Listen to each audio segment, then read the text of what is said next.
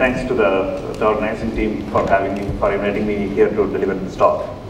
So, I've been doing this for almost like 5 years now. This is the job that I'm doing right now.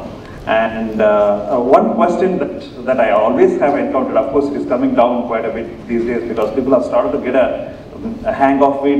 I mean, I won't say that anybody is an expert in this, but then the knowledge and the awareness on how do I adopt AI, how do I adopt deep learning, how do I adopt machine learning, etc., etc. These are the, I would say, the most misused terms in the industry today. I mean, everybody wants to do something about it. They are feeling a bit scared that, hey, my competitor talks something which I don't understand. How come I'm not using it? But the idea of the situation is businesses are running good. It's not that businesses are suffering. I mean, people have been doing good stuff for the past 20 years, 30 years, 50 years, and businesses are doing good.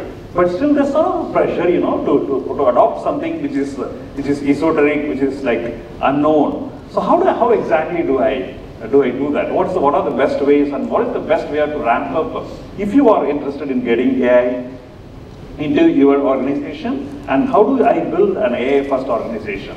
That's going to be the focus of my talk for the next 38 minutes or so. All right, so let's take a step back. Let's do some a quick look at history, a very quick look, a couple of minutes only.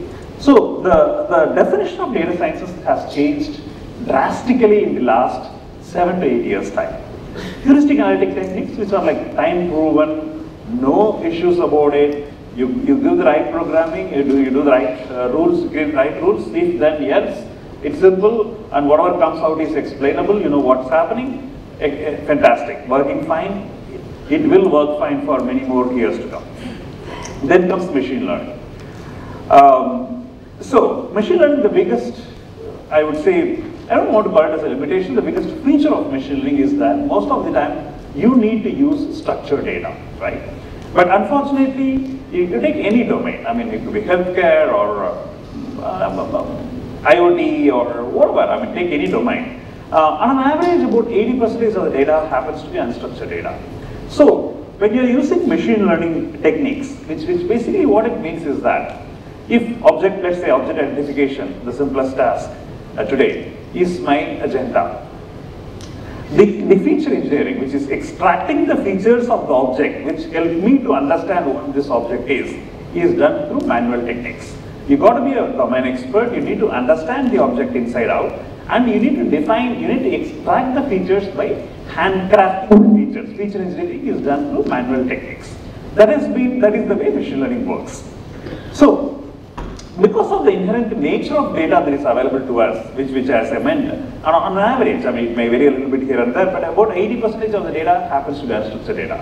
That means, for that particular domain, 80% of the available data cannot be used effectively. It's not that it can never be used, cannot be used that effectively when you are using the conventional machine learning techniques, right? Does it mean that conventional machine learning techniques are bad? Absolutely no. I mean, they are extremely good. We'll touch upon it a bit later. And then comes deep learning. You'll be surprised to know that deep learning has been there for about 30, 40 years now. It's nothing new. But we all heard about it only like 7, 8 years ago. And there's a reason for that. I'll come to it a bit later.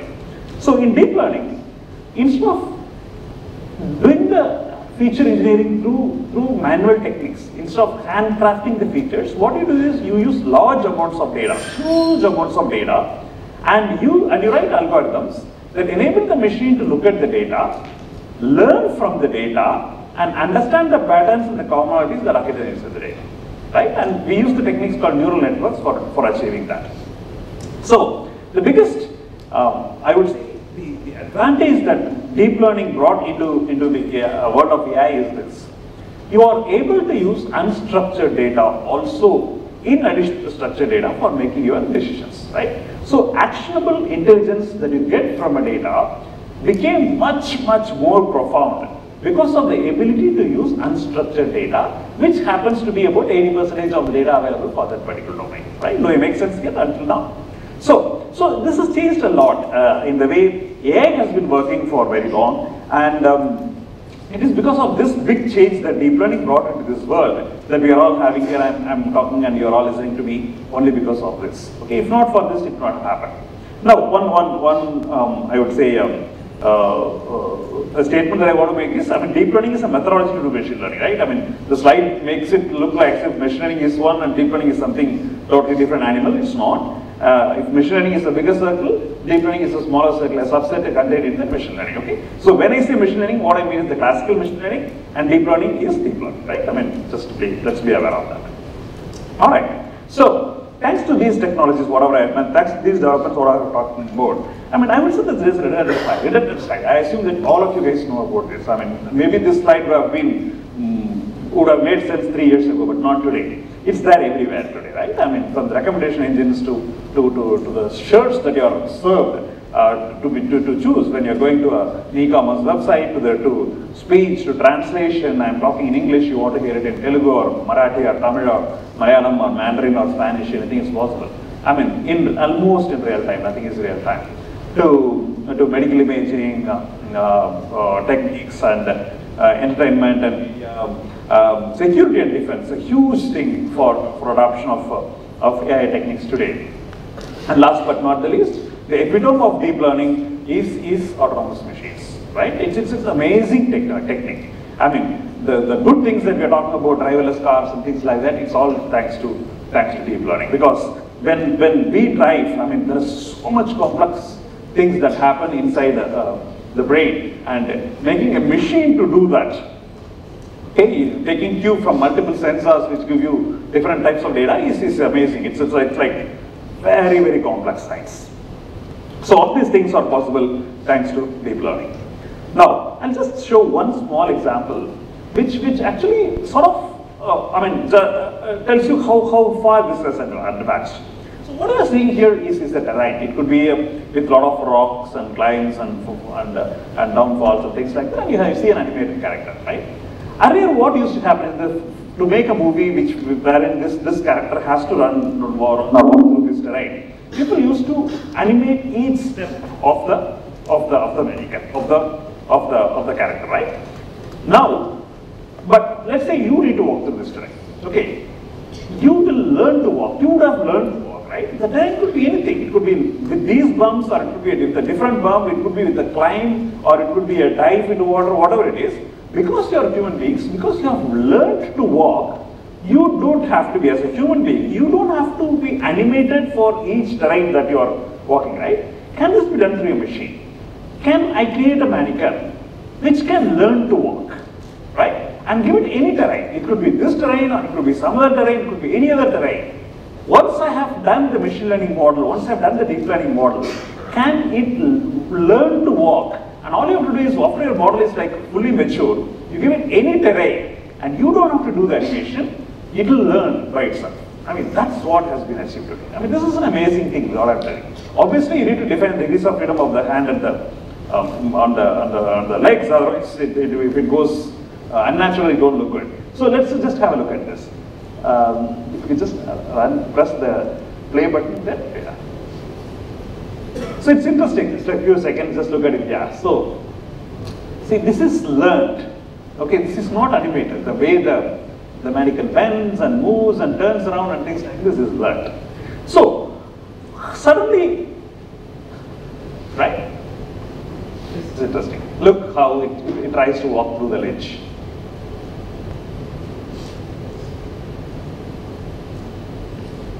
Right? How I would use my hands to get more balance, that's what the mannequin also does. Anyway, alright, so all these, let's get a bit deeper into technology now. So all these things are possible, as I said earlier, thanks to the techniques which are called as artificial neural networks, okay? Which are basically, actually, they are trying to mimic the way human brain works. Now, this is a very interesting slide. This sort of shows how the neural network, the complexity of the neural networks has rapidly evolved over the recent past. For example, in 2015, many of you might be aware the biggest network at that time happened to be Microsoft ResNet, and that used 60 million parameters, hyperparameters to be deployed in that model. And the very next year, the biggest network of that year happened to be the Baidu deep speech. They are of two different domains. I mean, please get the message clearly. Biggest networks of those respective years is what is represented here. And that changed the way speech worked. A lot of you who are working in speech will be aware of it. I'm sure you are using it also. And then 2017, Google NMT became the biggest one. Now, look at the way the computational needs have grown over a period of time. What needed 7 exaflops in 2015 needed 100 exaflops in 2017, the biggest model of the respective year. And 60 million parameters needed 8,700 billion parameters. That is the way the complexity has evolved at a breakneck speed in every year. Now, the big thing today in this technology is what we call as conversational AI, which is very, very, very complex, right? I mean, it is. When I make a query or when I talk over the phone to the other person, to the other party who is sitting on the other side, it should be so natural that I shouldn't be able to identify whether the other person it's a machine or a human being, right? The person on the other side. That's what we mean by conversational AI. And it is a very, very, very complex thing, extremely contextual. I mean, it depends on the queries that I submit are extremely contextual and has to be the context has to be understood. It is not understanding the word or the language. The context has to be understood, and a smooth conversation needs to happen.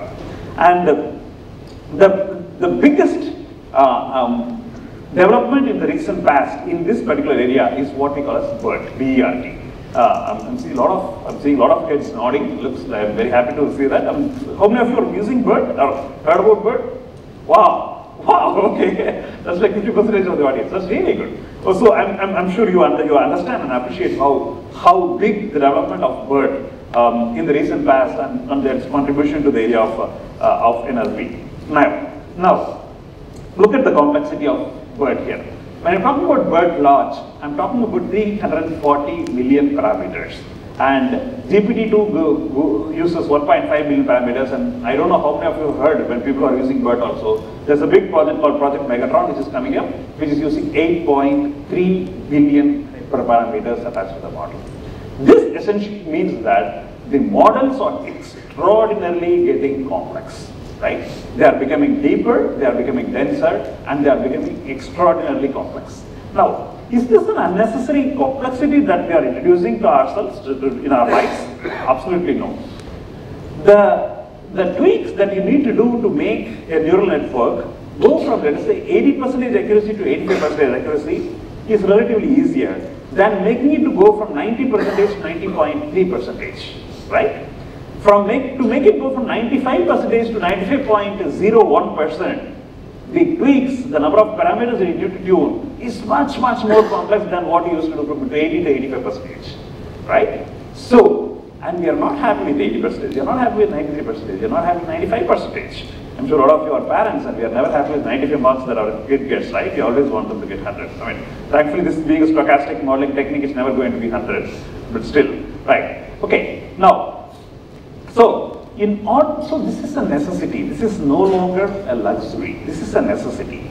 If you want to build an AI-first company, if you want to roll out AI as a production environment, you want to deploy it for actual use cases, not for experimenting in the labs or feeling happy about the results that you are hearing on the headphone, inside your data center, inside your office. No, I want AI to be deployed for my customers. I want AI to be a practice in my organization. This becomes a need, okay? And having this in the background, I mean, this type of complexity, how do I manage and how do I build an AI-first company is what we are going to talk about. But it's just not the complexity of the model that we have talked about. It also is the type of neural networks that have born in the recent past. Look at this. I mean, the first two columns, I'm sure you are very familiar. The traditional ones, the CNNs and the RNNs, the images and the time series. They have been there for like several decades now. And then there are many, many novel, new networks that have been born. GANs have changed the way CNNs have been working. And that help in taking the accuracy by frog leaps to much better areas of domain. And then reinforcement learning, and there are several new species. I think the image is not clear, I'm not going to read through them. But then many of them you might not have even heard, many of us would not have even heard about them. But once again, like what I have been telling, the area of deep learning, machine learning is growing in leaps and bounds thanks to the big interest that the industry has generated. A lot of research and development is happening here, and that is what is resulting in so much of development happening in this area at a breakneck speed. Right. Now, so AI platform considerations. What should I consider? What are the most basic considerations I need to have if I want to build an AI first company? The first one is developer productivity. Okay? I'm sure all of us are very happy about it. This particular community is expensive, right, compared to others. I mean, of course, in India we still continue to be cheaper when compared to our Western counterparts, but then this particular, community is expensive. And scaling the performance. Always an enterprise starts with experimentation. Always it starts with one or two top use cases that are going to have direct impact on its business model, and then make it pervasive over the organization. Nobody switches off the current methods of working and goes on to the newer methods of working overnight. So how do I scale a performance? Scale the adoption. How do I start small, but very quickly I build an elastic infrastructure that helps me to move across multiple workflows that are possible, right? So I'm going to use the term infrastructure many times in the next 10-15 minutes time. One overarching statement I want to make here is that when I say infrastructure, I do not mean only the hardware, okay? I do not mean only the hardware. There's a lot of software that goes into it, and that's what I mean by infrastructure. It's hardware plus software. And of course, total cost of ownership. All of us are worried about money. How do I build an infrastructure which can help in AI computing, which can help me in storing huge amounts of data, but under my budget? Let's talk about that. So basically, there are many considerations that are there. And the idea here is to build an infrastructure that scales. That's very, very, very important. Because I assure you, the moment you start deploying AI in your organization in a successful way, you're only going to run out of space. Okay, your data is going to grow bigger. You will never be happy with the volume of data. You want to have more, and hence the compute needs are also going to increase. So you need an infrastructure that sustains you for at least 5 years, and which can scale. And this is a very interesting one. If you can read through the box on the left-hand side, I don't want to bore you by reading through the numbers here, but basically the idea here is that if I take autonomous driving as an example, the amount of data that is generated and the amount of compute that is needed for running one neural network is brutal. Is brutal. And there are many neural networks that run in a car, in an autonomous car. Alright? So the idea is to ensure that you adopt reference architectures that help you to scale. Okay, scaling is an extremely important consideration that you want to have. And then comes the $1,000,000 question, which is a very popular question that everybody asks: do I go the cloud way or do I go on-prem? Right? So the answer is simple. I mean, it's not very complicated. I'd say the answer is simple. Any exploration, you want to play around with things. You have a workforce who want to understand what machine learning is, what deep learning is. They want to experiment. They know they just take a pre-trained model, put your own data and see how it works, playing around with no intention of deploying it for actual production needs.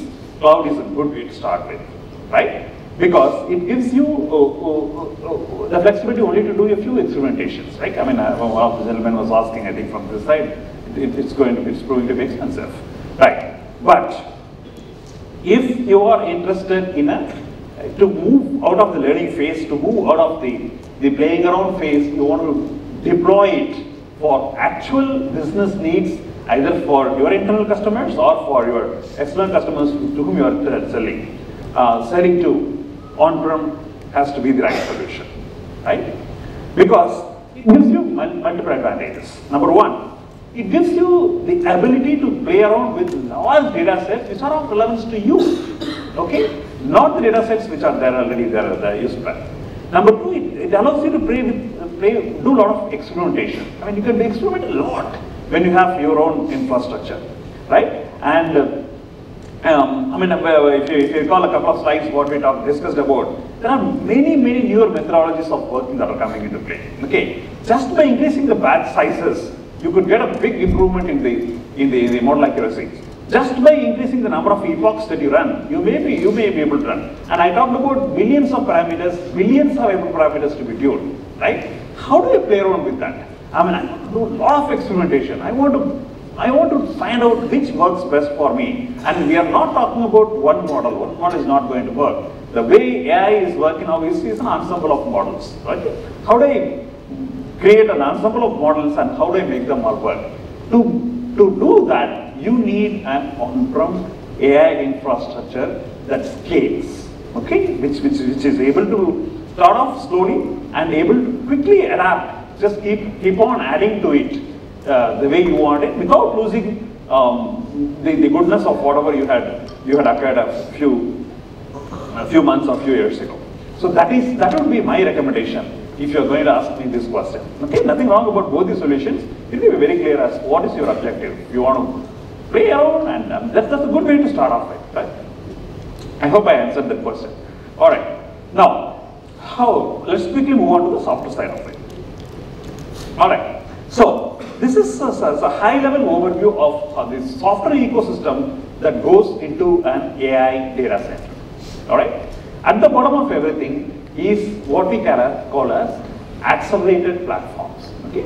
Basically, which run on GPUs. And the biggest difference between many of you, I'm sure 90% of you know this, the biggest difference between a GPU infrastructure and a CPU infrastructure is that a GPU allows you to take a large problem, very large problem, break it down into a large number of small threads and run them in parallel. Parallelization, high performance computing, this is the very essence of accelerated computing. Okay. On top of that lies the what we call as the CUDA, which is Compute Unified Device Architecture, which is our software parallelization framework. Okay, everything has to be parallelized, but there has to be one backbone, one underlying software that enables you to do the parallelization in the most efficient way. And that layer is what we call as CUDA. And on top of that lies a lot of buckets of very, very specialized and very elegant, refined set of software, right? And there are buckets for deep learning, there are buckets for machine learning, there are buckets for high performance computing, the data HPC, and of course virtualization of GPUs, etc. And all these small boxes that you are seeing here, these are like, they are like, I mean, we could do 2 hours only on each of these boxes, but then basically the idea here is that these are specialized software that make your life easier, right? To ensure that you concentrate on what you are supposed to be doing, which is building models, refining the models, and getting the best out of it, and not worry about the underlying software or what makes it run the way it is supposed to run. And on top of that lies the most favorite, framework of most favorite layer for all of us, which is the frameworks layer, which is, I mean, I'm sure we are familiar with all these names, the TensorFlow, the PyTorches, and the Karasos of the world, Microsoft CNTK, etc., etc. So this is like amazing thing. I mean, the frameworks have made the lives of all of us very, very easy. And the good thing here is that as a developer whose job is to create models that address the topmost layers, the application layer, you don't have to worry about anything below this, right? It is just the robustness that is needed. The frameworks take care of most of the functionalities that are there for running your AI and deep learning workflows. Now, it is just not training. I mean, this is a very important point that I would like all of you to keep it in mind. It's just not the training. Thanks to the evolution of the technology, so far the concentration has only been on the training. But now we are slowly moving towards adoption, towards deployment, inferencing. And that is going to be an even bigger need than it comes to training. Okay. Now, this is a very complex thing when it comes to software. The reason is this. I'm going to talk about, in the next few slides, I'm going to talk about multiple libraries, each of them addressing multiple other domains. But then, the idea here is to ensure that all of you are aware of such fantastic libraries that are available in the world and start making use of them. Right. And all the software, okay, all the software that I have talked about and I'm going to talk about is free.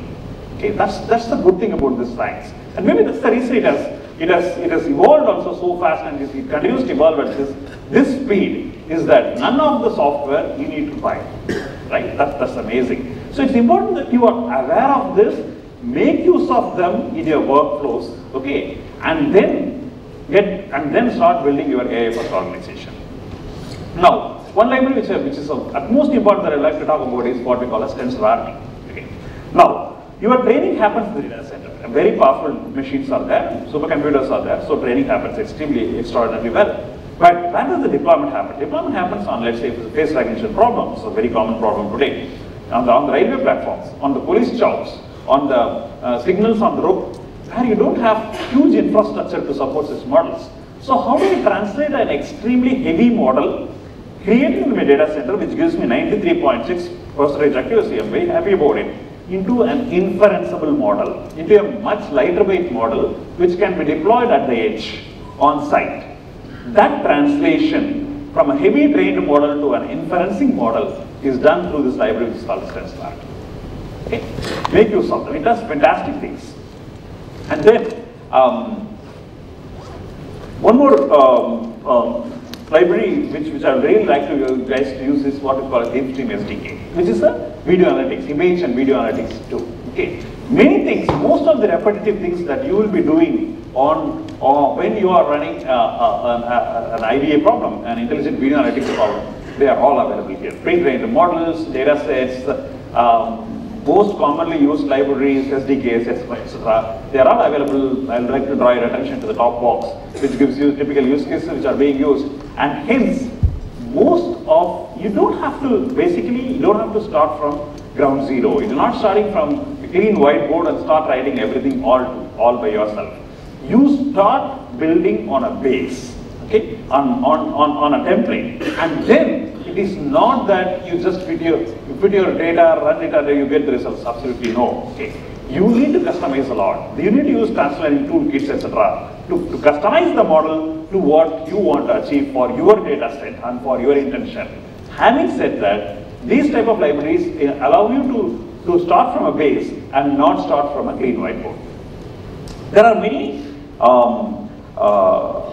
segment-focused packages also. Okay, one such thing, I mean, I'll talk about a few of them.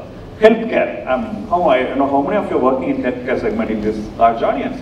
But then there is a package called NVIDIA Clara, CLAR.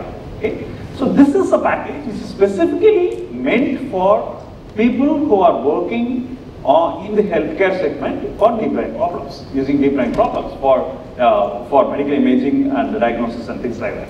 And there are extremely good models and data sets that are available, which is this is a big problem in this particular area.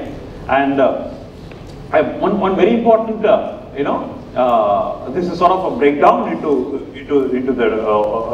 the package is what we call as transfer learning toolkit, TLTK. Okay, because the pre-trained models, maybe for an organ identification or segmentation, etc., whatever is available would have been created using one particular data set. How do I transfer it to a data set? How do I transfer it to something which is applicable to me? And that is done through a lot of TLTK, where it is done through a lot of tools called Transfer Learning Toolkit, which helps you to migrate what is ready-made to suit your needs. So, we have multiple such things. For example, AI-assisted annotation is a big thing in medical imaging. Once again, I would like to re-emphasize here is that all the software that I'm talking about here, they are available free. Okay, you don't have to buy any of them. If you have the right infrastructure in terms of the hardware, all you have to do is get them and start using them. Right? And similarly, if you're into image and video analytics, there's a package called Metropolis, which helps you to run video analytics at stage. Right? Now, let's change gears a little bit. So far we have talked a lot about deep learning, but what happens to machine learning? Okay, the traditional machine learning. Okay, it is not that it's going to die in the near future, right? It will continue to be there forever. It is my guess, right? So all these accelerated computing techniques, the huge techniques that I talked about, are they applicable for traditional machine learning techniques also? The answer is yes, because the research that has been happening in the deep learning area has quickly, spread across over to the traditional machine learning techniques also. Right? And that package is what is called as RAPIDS, R-A-P-I-D-S, RAPIDS. Okay? So if you're using any of the traditional machine learning techniques or packages, like you could be on Pandas, you could be on Scikit-learn, NumPy, whatever you are doing today, please do try RAPIDS, R-A-P-I-D-S, RAPIDS. And that is an amazing toolkit which helps you to accelerate your traditional data sciences workflow, your traditional machine learning, your traditional ETL, the extract, transfer, and loading of your data, your graph analytic tools, whatever you have been doing is traditional techniques, how do you do it in an accelerated way? That is what Rapids helps you to do. All right. So from data preparation to running your machine learning algorithms, the traditional machine learning algorithms, we'll be talking about the list a little later, to your creating the graph analytics. I mean, I'm visualizing the results. If I'm doing a real-time visualization of results, all these things are now migrating to a much, much faster GPU accelerated way, and that is done through Rapids, right? For example, if you are using pandas, okay, for defining your data frames, right? All you have to do is, it's not that you need to throw your pandas code, absolutely no. Just change, instead of importing pandas library, you change the first 2 lines and imports Rapids library, and your existing pandas code will continue to work the way it works without any change in the line, right? Right. So, similarly for machine learning, I mean, I'm sure you are using all these things, right? I mean, you must be using all, if not, I mean, not even a few of them, all of them you must be using. So, using the library which is called as CUML, I mean, which is part of Rapids, you will be able to accelerate these type of libraries also. You run it on GPUs in a much accelerated way. Okay. Now, when I say accelerate, I kept using the term accelerated multiple times, right, over the past several minutes. What do you mean by accelerated? I mean, will I be able to quantify that? When I say accelerated computing, okay, if a problem has been running for, let us say, 4 days, it takes 4 days to solve. And through accelerated computing techniques, I am not talking about bringing down 4 days to 2 days. I am not talking about bringing 4 days to 1 day. I am not talking about bringing 4 days to 24 hours, 1 day. I am talking about bringing 4 days to something like 4 hours or 3 hours, right? That is what I mean by accelerated computing. Okay, it is just not making it half or quarter time than what it was running earlier. It is like huge levels of acceleration. For example, XGBoost, which is a very common booster technique, booster tree technique, which many of you might be using. It shows amazing acceleration when you are using the library called Rapids on GPUs. Okay, and I have personally seen results like when problems that I've run for days coming down to a few hours. Okay? So basically that is what we mean by accelerated techniques. So by accelerating it this way, it is just not the fun of seeing what runs for 4 hours comes down to 2 to 4 days comes down to 2 hours. I mean, how does it matter? Maybe I have the luxury to let it run for 4 days, but who cares? I mean, 4 days is not a big time anyways. No, it's not that. The ability to compute more, the ability to use more amount of data will ensure that your workflows, your deep learning workflows, your machine learning workflows changes. You will be experimenting with newer models, you will be experimenting with newer data sets, you will be running much more hyperparameters, you will be using larger batch sizes, you will be running more iterations, more epochs, etc., etc. And hence, the workflow, the elegance of your machine learning platform that you are building for our organization will change for good, for the better, right? That is what is adoption of AI in a much more efficient way. It is just not the time that is, it's not that, 4 comes to, without changing anything, it is not that. I mean, I hope I am able to convey whatever I wanted to convey. So basically, to sum it up, there are libraries which accelerate the entire data sciences pipeline. Okay? From ETL to defining data frames to running your machine learning codes. When I say machine learning, the traditional machine learning codes like boost trees and SVMs and things like that, and of course deep learning, which goes without saying, and then running your graph analytic techniques, visualization of results in real time. All these things are now getting accelerated through the techniques that I talked about on GPUs, right? So for running large problems, the traditional data sciences cluster used to look like this until about 2-3 years ago. Okay, you needed like large machines, clusters of large machines to run. Thanks to all these developments that I talked about, what used to look like this is now this. Okay, and this is achieved through GPU accelerated AI supercomputers. Okay, that's the message I want to leave here. And so before, okay, and action. Okay. So the cost of compute also has come down drastically if you want to run large problems on AI and machine learning and deep learning. Okay? Because of this reason, if you had needed something like this until about 2 or 3 years ago, okay, by adopting the newer techniques, the newer GPU accelerated techniques, by adopting the newer AI supercomputing systems, there are specific systems, the DGX systems which you might have heard about, which are AI supercomputing systems. By adopting them, you will be able to save a lot of costs, not only in the initial investment, but also obviously in terms of the running costs also. I mean, so running something like this is going to cost you much, much higher than running something like this, right? So that is the way computation has evolved in the recent past, right?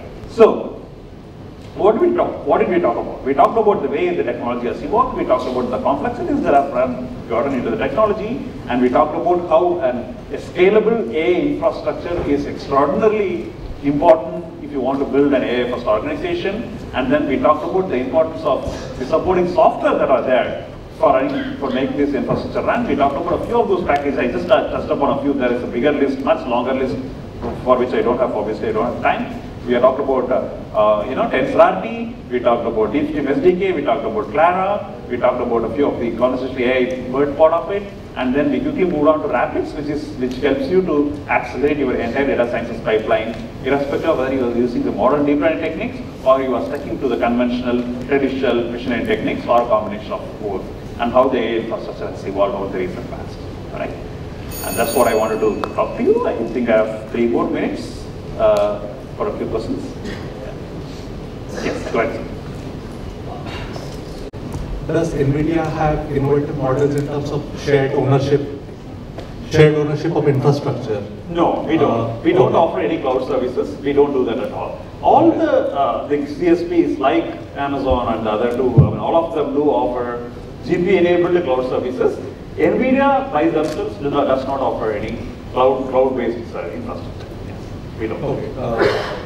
Who would I be connecting with if I have to work on the total cost of ownership? I need to design architecture for a client of mine. You can. I mean, we have a large team here. We have Ashutosh who is sitting right here, and in fact, we have a stall right outside this auditorium with our experts there. In fact, there are the software that I talked about, like TensorRT, DeepStream SDK, etc. There are live demonstrations and snippets that are being shown by our data scientists. Walk over there and talk to any one of us, will be able to help. I'm also around at least until about 2 o'clock today. You can catch me as well. And to all of you, talk to me if you are interested to know a little bit more than what has been spoken on the stage. Intel was also coming up with accelerated computing. They had introduced a few Python libraries, but the breadth was not there. But as I see in your presentation, NVIDIA has come up with a complete breadth of offerings. Right. For the community which does initial development during the training days when they work on CPUs, does this library of Rapids work on CPU also? Rapids works on GPUs. Okay. Rapids works on GPUs. But if you may have heard your code on, let's say, Pandas as scikit-learn, right? Whatever you created, your legacy code, all you have to do is, let's take the case of Pandas for defining data frames. All you have to do is take your existing code, change the first 2 lines. Instead of importing Pandas, Pandas library imports UDF, and the existing code works as it is on GPUs. And also, do you have any, Amazon comes up with user guides or developer guides? You have material on Google which Lot. So you have to go and look at a resource called as NVIDIA GPU Cloud. Okay, it's not a cloud infrastructure. The name could be a little misleading. It's a software repository that gives you extraordinarily good documentation. Obviously, that's a need. So much good documentation is available. And having said that, once again, the migration is easy. Of course, you need documentation. I'm not pushing it away. Good documentation available and migration is easy.